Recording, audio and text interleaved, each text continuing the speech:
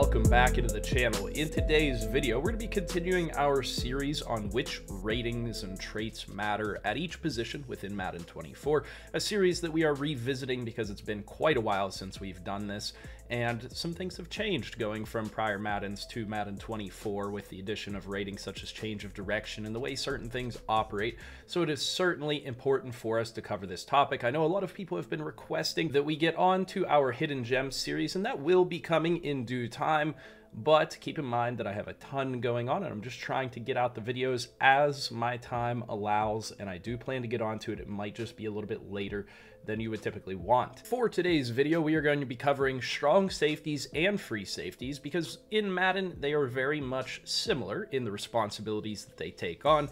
In certain defenses, you might see players doing slightly different things, but we can kind of encompass that into the conversation today. Generally speaking, on a base level, they're going to be doing a lot of the same things between free safety and strong safety, so let's go ahead and jump into that. I would like to first cover the traits on these players, and there's really only one trait, maybe two, that are going to impact the way that your players play at the free safety or strong safety positions, and the one most important one is going to be their play ball tendency. You, generally speaking, want to see safeties that are looking to capitalize on badly thrown balls, tipped balls, those types of things, hitting players and whatnot. And so you want the aggressive play ball tendency trait on any safety that you have on your defense. Having the aggressive play ball tendency means that these players are going to go up for interceptions. They're going to attack the football. Now, it does come with a trade-off. Sometimes they will go up for a football and miss and allow the receiver to catch the ball behind them and, move for extra yardage or a touchdown. So there is a trade-off to it. Having the balanced play ball tendency is not necessarily a bad thing. Having conservative is something you can work with, but you have to know that they're not necessarily going to go after the ball in the same ways that somebody with the aggressive trait would. The other trait to maybe consider here is the high motor trait, and this is going to be for every position. I don't know exactly how this factors into the algorithm, but I have seen high motor players play at their capability more consistently, and that's what it's supposed to do. I just don't know for sure if it is always working the way that it's supposed to within Madden. And you may want to also look at the penalty tendency of these players, depending on how many flags you see in your leagues or whatever game mode you're playing.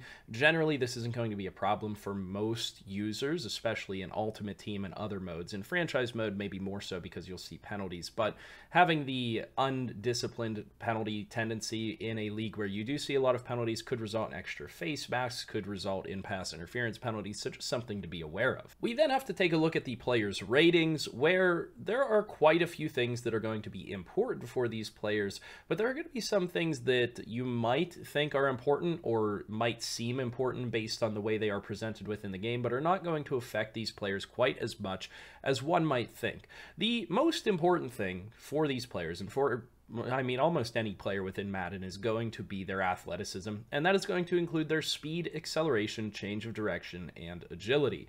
And for this case, especially for defensive backs and receivers and those types of players, they're jumping as well. You can see here that Cameron Curl has 86 speed. Now, what I want you to think about as far as the players that these guys are going up against is how the 86 speed is going to compare against those players. You're talking about a player that is going to be outmatched in speed by most receivers, most running backs, and even some quarterbacks within the game.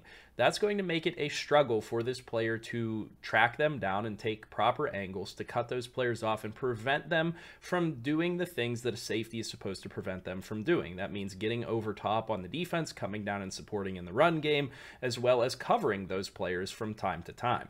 A good way to think about your safeties is a cross between a linebacker and a cornerback. It has to be a player that can play in coverage, that has to be athletic enough to be able to cover, such as a cornerback, but they also have to have the skill set to be able to make tackles, to be able to pursue, and those types of things. So 86 speed is not the best. You're looking for a player at both free safety and strong safety that are in the 90+ range. The higher the better, because that means they're going to be able to keep up with the faster players in the game, and that means that they're going to be able to react and adjust quicker whenever you consider their other athleticism factors such as acceleration, agility, change of direction, and jumping. Jumping is one that I specifically want to highlight that is going to be incredibly important for all safeties and defensive backs alike. It's actually interesting because it would be often overlooked by users in Madden if you're just taking a quick glance at a player's player card. Jumping is not on a strong safeties player card, as you can see here. So we right off the bat have some stats that don't matter at all, and we're missing some stats that are very important for this position. There is a baseline behind the scenes in Madden that we are aware of at 85. If a player has 85 or better jumping, they're going to be able to trigger certain animations. They're going to be able to start triggering animations, and the higher that you get beyond that, the more they're going to be able to go up and contest passes, go up for interceptions, and those types of things. Ideally, you want 90 plus jumping on any of these players, and the higher the better.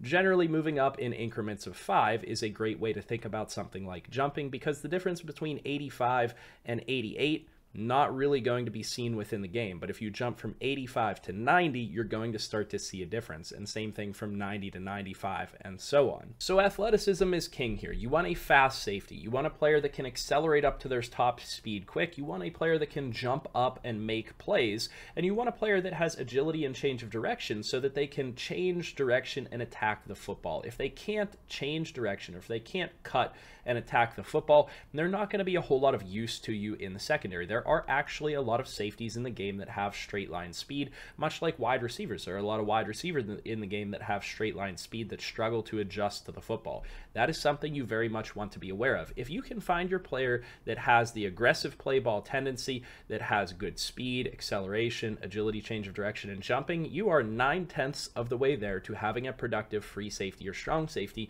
At that point, it's just about developing them and filling in some of the categories that are going to determine how they actually play on the field. From that point, we're then going to talk about their zone coverage, awareness, and play recognition. Those are the next tier of ratings that are going to be important for this position.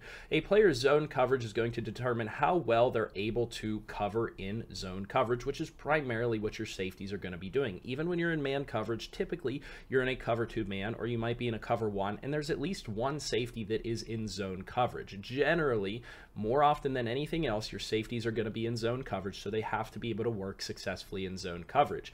Anything above an 80 is solid for a safety. I've noticed that 80 is kind of the threshold that you want for a free safety or a strong safety for them to be relatively productive consistently. Anything above that is certainly going to help. I also think about zone coverage in increments of 5.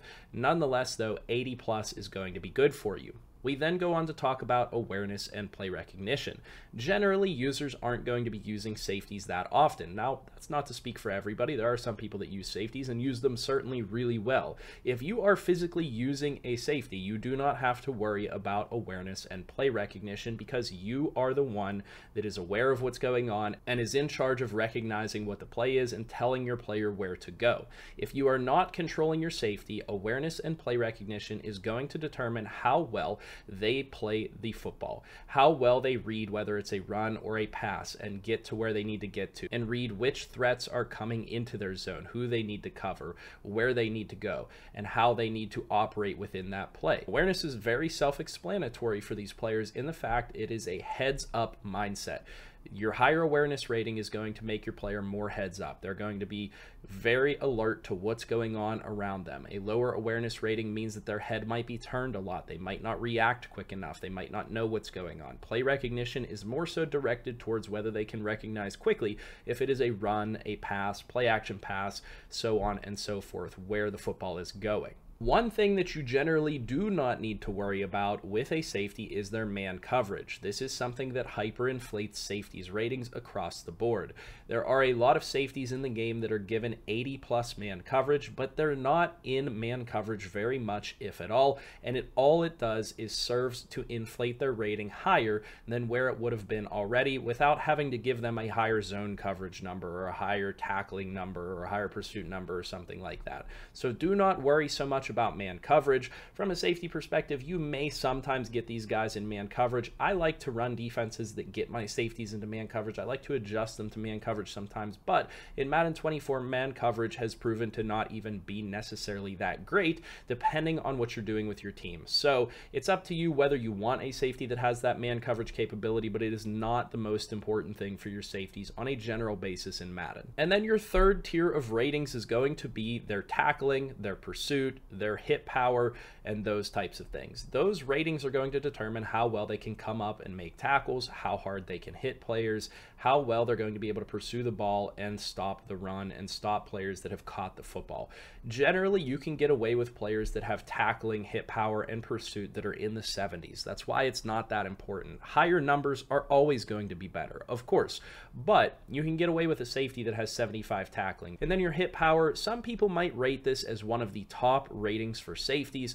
It can be incredibly important if you're good at forcing fumbles and you're good at hit sticking, but to be honest with you, the couple of fumbles that you might force with that guy are not as important as their ability to be in the right place at the right time and make a play. And of course, EA decided to give me an error and kick me off the game and kick me off of everything franchise related within Madden 24 in the middle of making this video. So we're finishing this video out by taking a look at the edit player screen for the same exact player in Cameron Curl, just from the main menu. We had pretty much covered everything that was important for a safety. Really, what it comes down to is if you can get an athletic safety that has the play ball aggressive trait, and then you start to build up his zone coverage, his play recognition, and his awareness, you're going to have a very successful player. And this counts for both simulation and user gameplay. If you're usering a safety, you can get away with a much lower overall player because you can sacrifice the awareness, the play recognition, and the zone coverage because that's pretty much all up to you. Besides that, you have some secondary things that are going to be useful for these players in their tackling and their pursuit and their hit power and those types of things, but they certainly do not come first when you're talking about a safety. You could use these players in various different ways. In some systems, you're going to use certain players to be a sub linebacker, and you're going to want a harder hitting type of a player, a bigger bodied type of a player, and that's something worth considering, but it's not going to be the most important factor in whether your safeties play well. If you get away with that good athleticism, good awareness, good play recognition, you're going to be in good shape for any safety at free safety or strong safety, and there's not a whole lot more that you need to worry about with it. One thing that I will say is that your size of your safeties is rather important. Whenever we take a look at some of the better safeties in the league, they're going to be closer to the 6'2", 6'3" type of range, getting up there closer to linebacker size in terms of their height and weight. The bigger a safety is, the better it is generally for your team because they're going to have the range within the game to trigger certain animations. You have to think about how big the actual player model is in a safety of Buda Baker's size compared to a Derwin James size. They just generally have a bigger player model and therefore longer arms and more range to make plays that you wouldn't have with that Buda Baker type of player. That does not mean that Buda Baker isn't a great safety, and he is a fantastic safety, but when you get Buda Baker on a 6'4" wide receiver, that's a big difference. When you get Derwin James on a 6'4" wide receiver, not so much of a big difference. When you get Derwin James on a running back that's 230 pounds, that's not that big of a difference. When you get Buda Baker on a running back that's 230 pounds, that's a big difference. And so the tackling aspect of things, the height aspect of things is going to influence how well your safety is able to do.